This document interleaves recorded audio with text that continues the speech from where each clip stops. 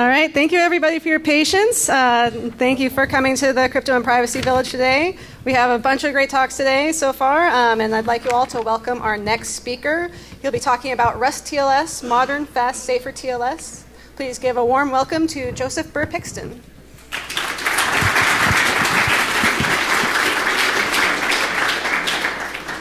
Thanks very much. Does everyone hear me at the back? Okay, so my name's Joe. I come from Cambridge in England. This is a project I've been doing for about the last year in my spare time. It's not really a work thing. So what I'm going to be talking about is a little bit of memory safety evangelism, not specifically Rust, but memory safety. And then I'll go through what is currently implemented in Rust TLS or Rustls, as however you want to pronounce it. And then I'll be kind of justifying some of the things I haven't implemented with respect to well-known TLS vulnerabilities. And then there's a bit of performance testing and future work at the end. So Rustls is a TLS 1.2 and TLS 1.3 draft 18 TLS library written in Rust, triple licensed, so it's quite as open source as you really would want. And yeah, it's a little bit over a year. The first proper release was kind of a few weeks after DEF CON. I did quite a lot of work on it on the plane here and back last year. But let's talk about memory safety. It's a problem, and it's kind of like software engineering industry is kind of in a bit of a rut with it. So let's assume that the last iOS update is typical of a large, complex software project, which is kind of modern. It's not like from the 80s. Well, some of it is, but most of it has been written in the last 10 to 20 years. And so these releases get done every month, every couple of months. And as you can see from this I'm not presenting this as real research. It's kind of lazy. But hopefully you can see, well, 3/4 of all the CVEs Apple recently fixed are all memory safety issues. And what I mean by the software engineering industry is stuck in a rut is this is kind of personified by this line here, where they're saying, we had a memory corruption issue and we kind of fixed it. But there's nothing systematic being changed here. They're very much in penetrate and patch, month upon month. So yeah, this isn't working. It hasn't been working for, well, maybe since the early 90s. It wasn't working before then, but no one was really cared.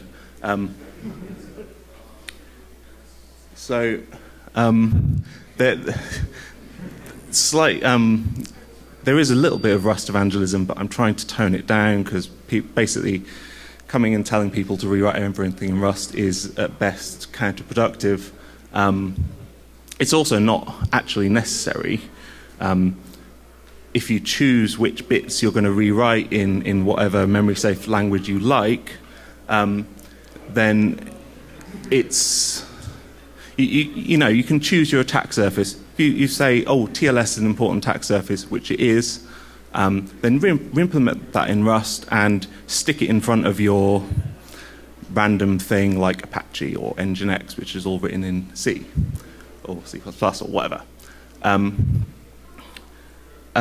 So it's not a total case of just choosing a programming language as well.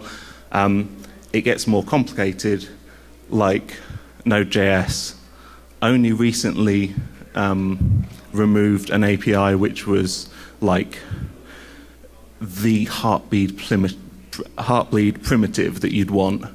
And actual, real JavaScript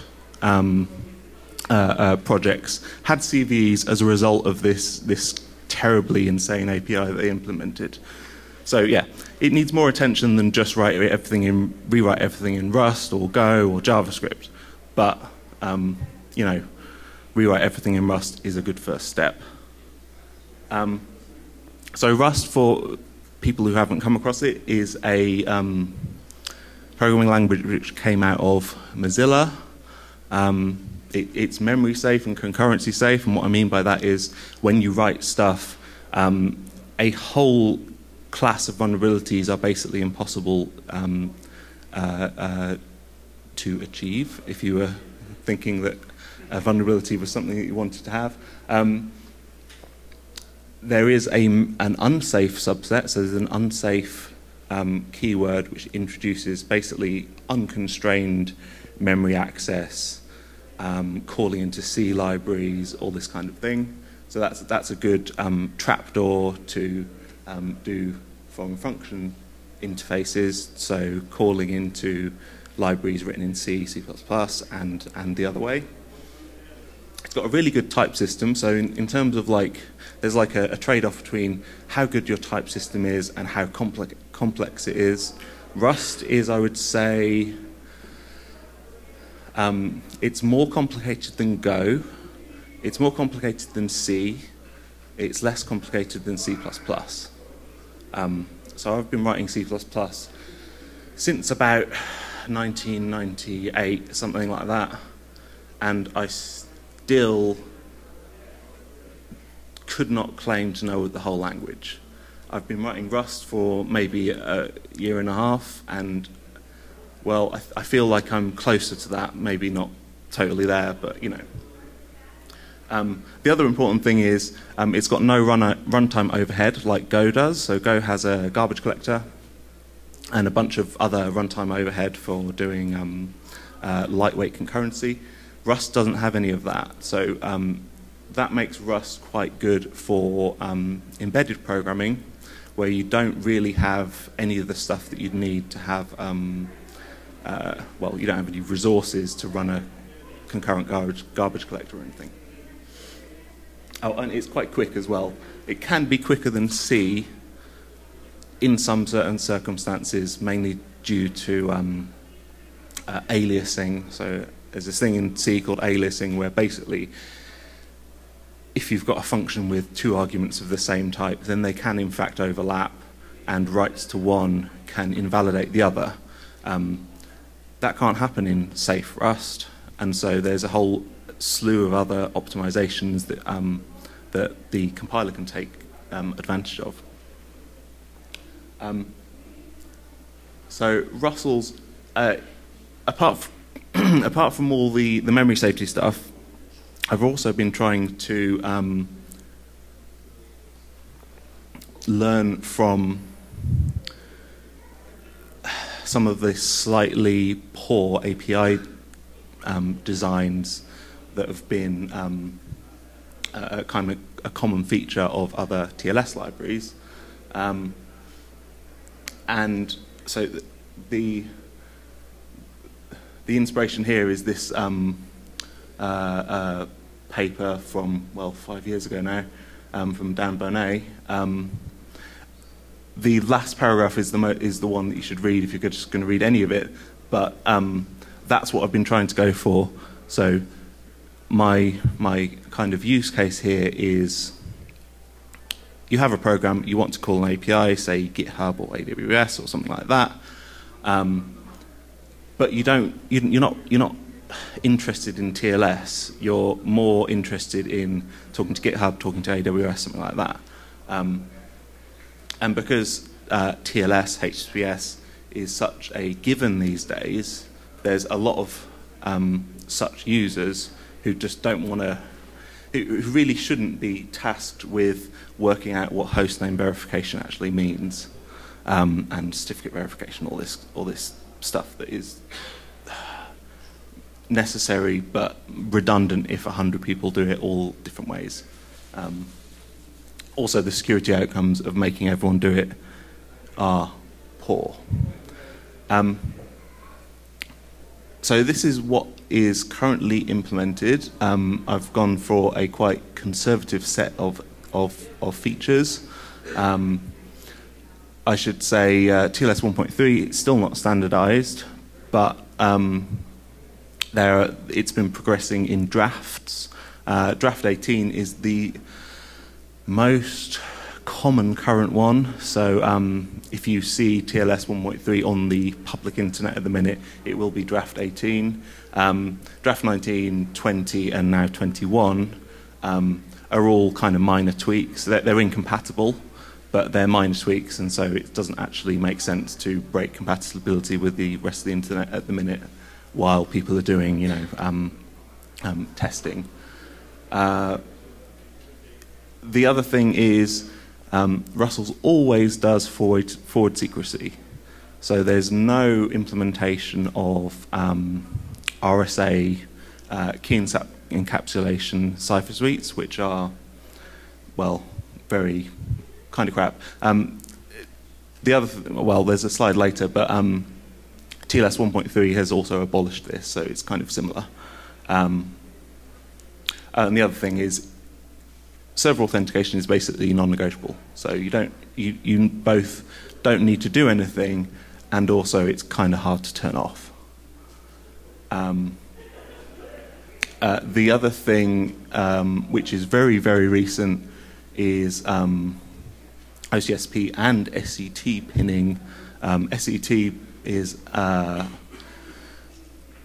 related to certificate transparency. So this is basically a proof that the certificate you've just been given by a server has been included on a certificate transparency log. And I think sometime later this year, Chrome will be requiring that all servers provide at least 2 valid SCTs along with the certificate to prove that certificate transparency is in play. So this is what the dependencies look like. So there's Rustls down at the bottom there. For users so first of all, step back. Rust has a package manager called Cargo. All these orange boxes are crates, so they're individually versioned, separate modules, all stored in their own version history and everything. So at the bottom here, CT logs is a list of all the valid CT logs from Google. WebPKI roots is all Mozilla's root CAs minus a bunch, which have been bad. SCT.rs is a very recent SCT validation library, which I wrote. WebPKI is a cert validation thing written by Brian Smith.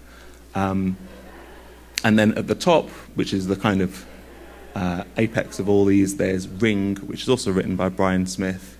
And that's got a lineage from Boring SSL. So some of the crypto comes from Boring SSL pretty much unchanged. Some of it has been re-implemented in Rust in the Ring project by Brian Smith and others. But yeah, I trust Brian Smith. If anyone doesn't know, Brian Smith, well, I guess his claim to fame was he single-handedly rewrote the whole of certificate validation for Mozilla in C++, and WebPKI is kind of like not a direct transcription, but it comes from the same place. So there's that. And now I'm going to go through some old TLS problems. So this is going to go quite quickly because it's you'll notice a pattern as we go through. So that I'm splitting this into protocol versus implementation problems. But this is the approach. Basically, don't implement things which are broken. So particularly, I mean, I think these are fairly well, no one's going to argue with me, maybe on discrete log Diffie-Hellman, but in fact, discrete log Diffie-Hellman, you can't negotiate it properly in TLS 1.2, which means it's basically impossible to deploy and have people talk to you at an acceptable security level without having interop failures.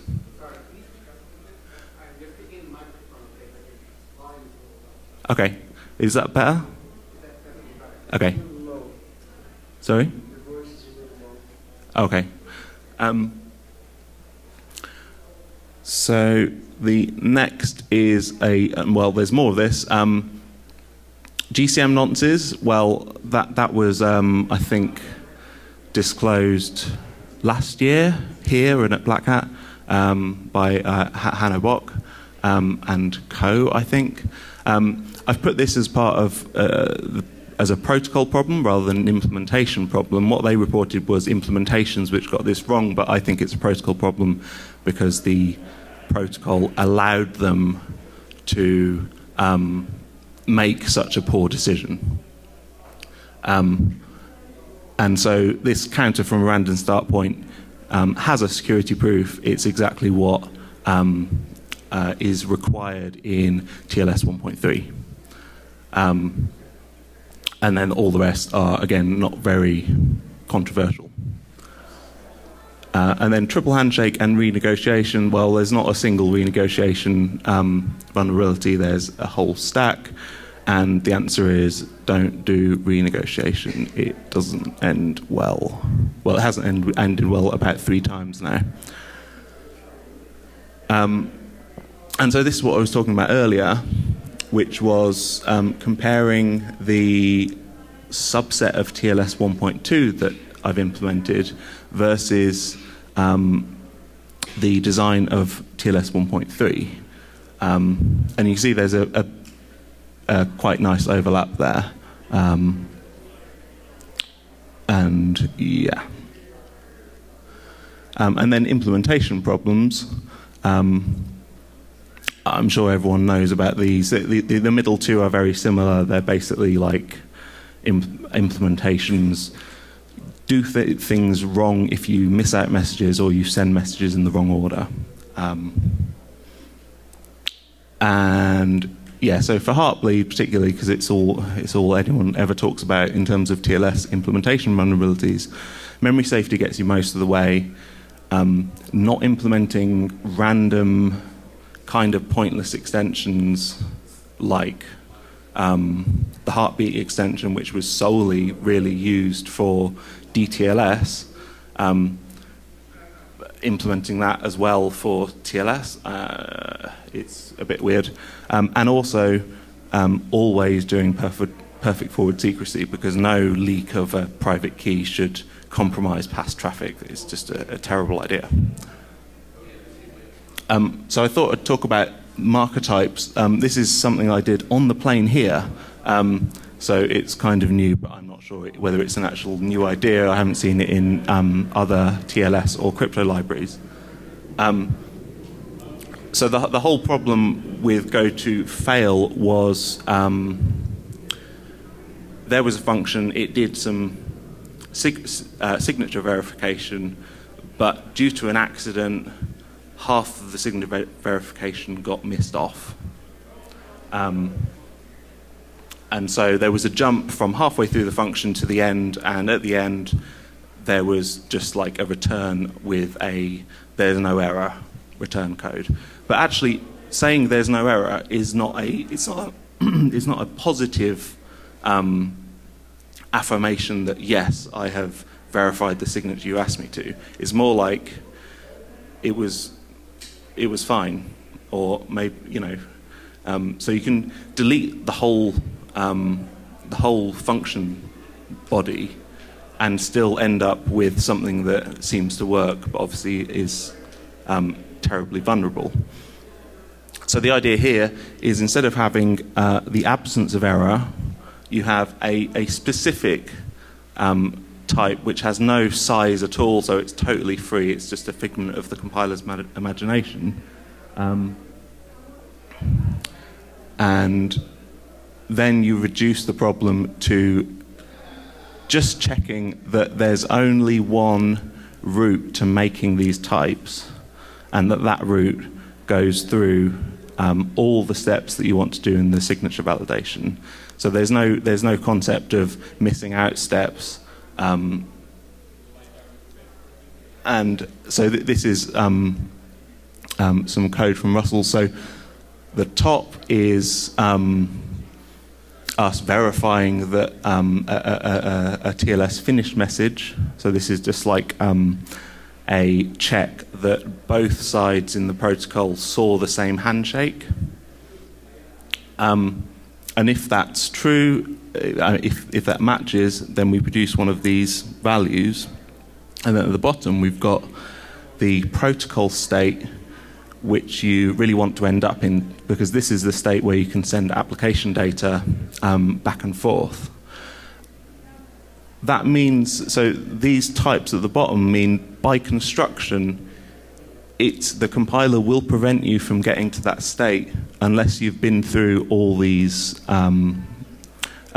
checks and produced the right types and then pass them through. So there's no possibility of skipping a state which produced, which say validated the servicer, because the thing just won't compile. So yeah, there's some stuff about testing. The one thing about testing I would say is this BOGO, which is the Boring SSL test suite. That's been super useful. They basically took the Golang TLS library and then made it really, really, really evil, configurably evil. So it could do a whole suite of subtly different but broken handshakes. And that's pretty cool. It found some good bugs. Most of these bugs were like, I didn't send an alert in a particular place when I was meant to, I sent the wrong alert, that kind of thing. There's some places where I sent the wrong alert, I sent a different alert to Boring SSL, but in fact the library the TLS 1.2 spec says send an alert and not what kind of alert to send. So I kind of aligned with Boring SSL at that point because life's too short. The other thing is performance. So the important number down here, this is just on my random machine at home. OpenSSL can do raw AES 128 GCM at 37 gigabits per second on that machine. The library started out quite slowly. It was very copy heavy, so it would copy the data you wanted to send a whole bunch while encrypting it, fragmenting it, and so on. Those copies got removed as time went on, and I think 22 gigabits per second per core is reasonably good. What I haven't done is measure OpenSSL in a similar phase, because the difference between 37 and 22 is basically going to be all the protocol framing and parsing. So I expect OpenSSL to be somewhere between those numbers, but I think 22 gigs per second per core is pretty reasonable at this point. The other thing was, so TLS 1.3, as it got mentioned yesterday, has this new and exciting feature coming to a DEF CON near you called 0RTT. In the protocol it's called early data, which is a much better name, frankly. This is when you're resuming a connection, you can start sending data with the resumption, on the assumption that the resumption will work. The problem with that is that first message you send, that resumption and the data is replayable. And there are some limitations to that replay, time-based, and there's a new thing added to the RFC saying, well, you should probably prevent people from doing this kind of replay, but not. It seems like a very, very tricky thing to actually get right. The other thing, applications have to know that this is happening, because they can, in some circumstances, servers at least can receive like duplicate requests under attacker control, basically. So that's not great. On the other hand, it's basically in a state where it can't really be deployed, because the RFC says you have to have a profile saying, so there might be a profile for HTTPS which says, well, get requests without any cookies can be sent like this, or something like that. There aren't any profiles like that at all at the minute. So I'm aware that some people have deployed it, but it's largely in a testing capacity rather than an actual production system, because that would be crazy. The other thing is finishing off OCSP verifications. That's on the client side, checking that a staple OCSP response is valid and that your certificate that you've just got hasn't been revoked. And there's PSK support. That's kind of been bubbling over for a long time, but in TLS 1.3, PSK and resumption are basically the same mechanism. So with resumption working, PSK is a mere matter of making the API exposed to the rest of the world and implementing it in TLS 1.2. And then the other thing I'd like to do is stop this library from being kind of Rust-centric.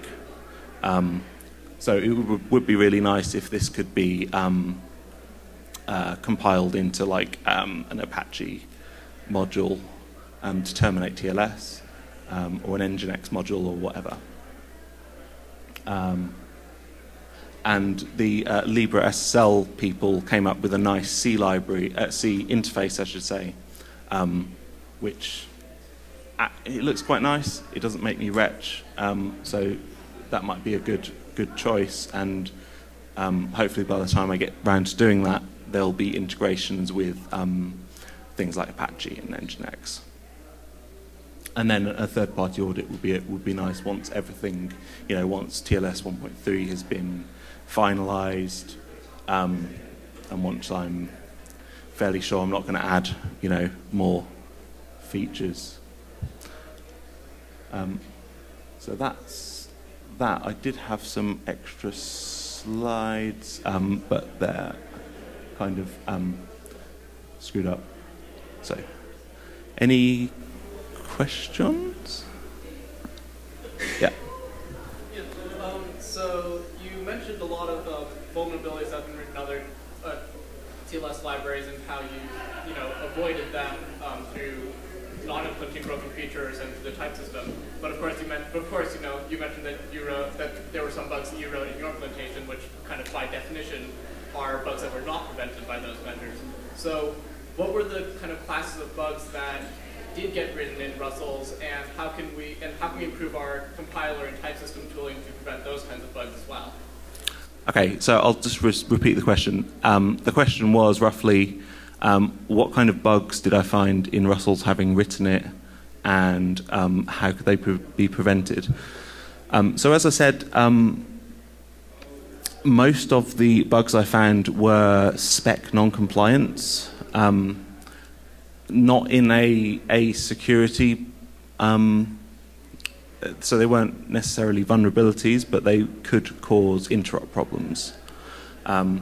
So I feel reasonably confident about the security of Rustls. What I'm not totally confident about is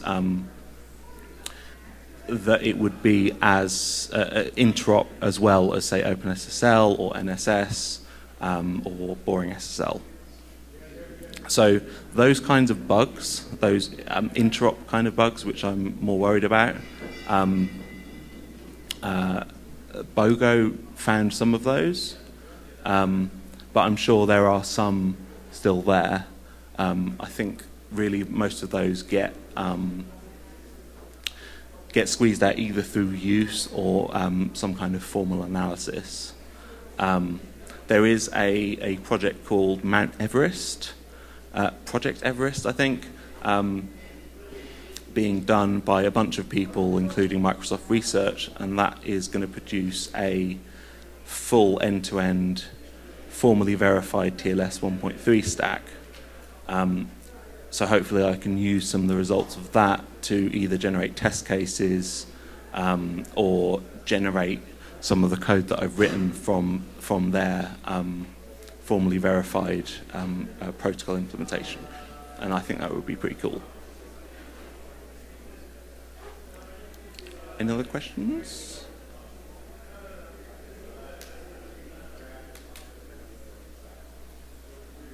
I'm looking at you because you asked me a question.